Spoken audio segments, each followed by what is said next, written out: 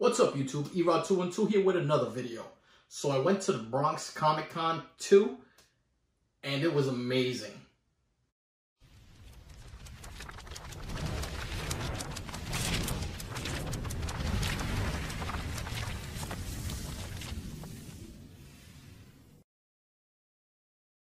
Alright, so past weekend on Saturday, Bronx Con 2 was up. And as promised, this show delivered, in my opinion. I've never seen a small show, and you guys know I go to a lot of small venue shows, VFWs and Elks Lodges and stuff like that. This here was the first time I went to a small show. It was relatively the same space as most of these other ones, where you had artists like Ben Harvey and Joe St. Pierre there, among other artists that were there. Captured Collectibles was doing CGC verifications for autographs there. Where do you see that at a small show? There were free giveaways. They had exclusives to the con.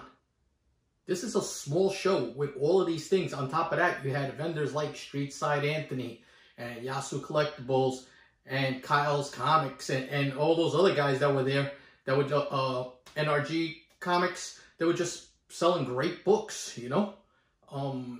It was a good show, and there were some deals to be had. You know what? I felt that we needed to interview the promoter of this show. So here's a short interview with him, and then let's take a look at the show floor.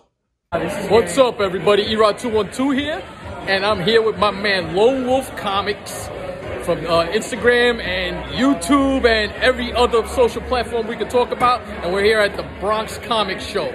So JC, tell us a little bit about this show and how it started. All right, so how it started was that I wanted to do something for the Bronx. I wanted us to have a great show, like every other barber have their own show, but we don't have a show. So I'm trying to make this the next big thing for the Bronx, and this is the second time we did. The first time, even D came and looked at it, and he enjoyed it. Yeah. And by the way, let me say thank you to Erod. He helped me out a lot. He's a great guy. That's a good show. And this time around, I was able to bring some bigger names. I got Ben Harvey, we got Joe Pierre, we got Keith William, we got Henry Martinez in here, we got we got Vila in here, we got Chris Madden here. We have a lot of great artists in here. I mean, a few guys from the TVC and Gotham coming over. But besides comics, we also have toys. We have artists here. Yeah. I mean, you have a little bit of everything. You even have signature verification here, right? We got CGC signature verification here, correct? We got CGC here. We also having a cosplay contest. We also having yeah, we having great prices to the cosplay contest. So we're trying to make it almost like a mini con, you know? Yeah. A little bit of everything for everyone to come.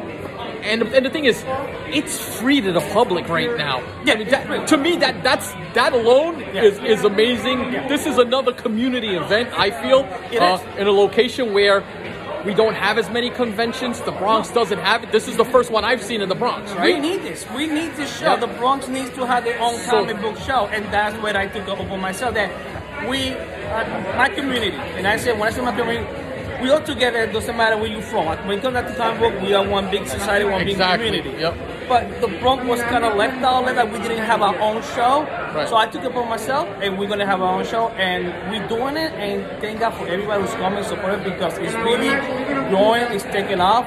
And it just, if you've not been here, you need to come here and check this out for yourself. So now BronxCon 3. Oh, it's coming. It's now, coming. Is this going to be? Oh, the summer. Okay, summer. So there you go, guys. Yeah. Be on the lookout, and you're going to make this a more common thing, right? We're going to have these more often. Yeah, this is common. This is going to be either every 3 to 6 months, but we're always going to have. This is the Bronx show. It's just going to get bigger and bigger because it just got bigger. It just really got bigger. From the last time I was here, it blew up. So, guys. Yeah. If you're in the area, head up to East Tremont, right? And come check out the show. If you can't make it this time, definitely come for the next one, because it's going to be a good time. Thank you very much, brother. Appreciate that. Thank you.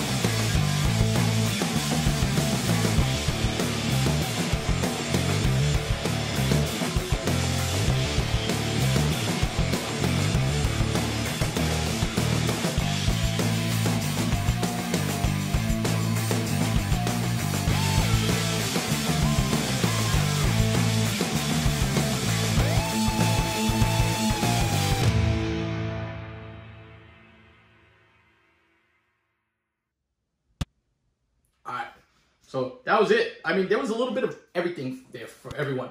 And the best part about it was that the comic community, the IG community, the YouTube community was out in full force. BX Boxer was there. My boy, The Butcher was there.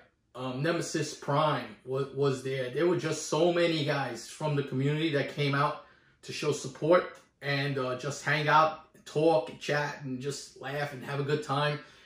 Go to lunch afterwards. It's what it's all about. This community is not just about collecting comics. It's about friendships, bonds.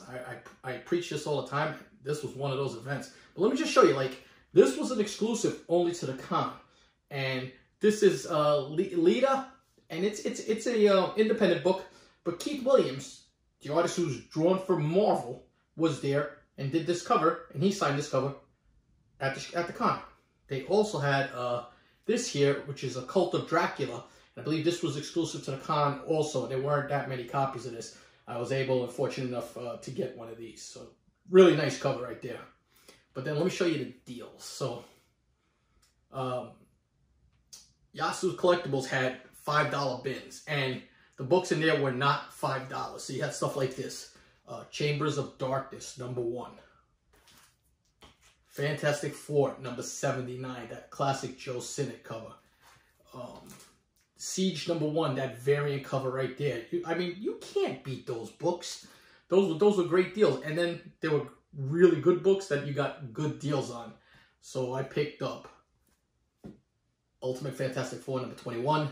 And this is the cameo appearance of the Marvel Zombies. 22, which is the first full appearance of the Marvel Zombies. And 23, which concludes that Marvel Zombie storyline.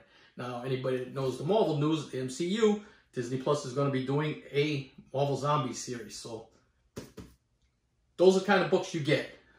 This was in the boxes there. Teen Titans #12, second printing. First Batman Who Laughs. You guys have watched my previous videos. I believe in this character. I believe in this book. Anytime I can pick this up for an affordable price, and this was super affordable, I will take it. Black Hammer #1.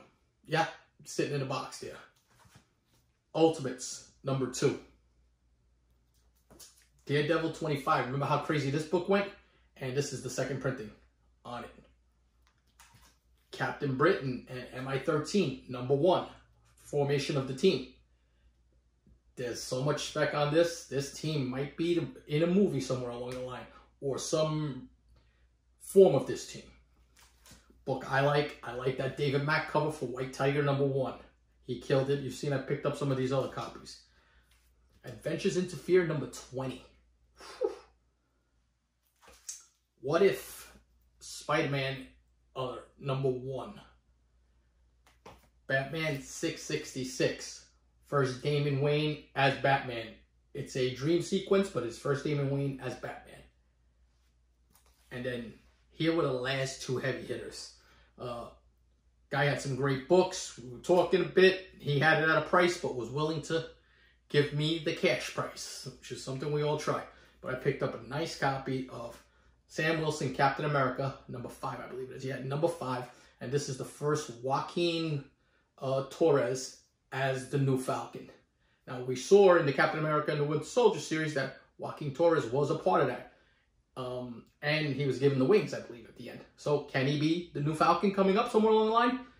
I mean, Falcon's, you know, the new Captain America, Sam Wilson, is getting his own series. Might have a sidekick. And then, the buy of the con for me. I wanted this book, but this book just went nuclear when it first came out. It's cooled down a little bit, but it's still a pricey variant. I wanted it just for the cover, because that's all it is. It is a gorgeous cover, and I was able to get this for a fantastic deal.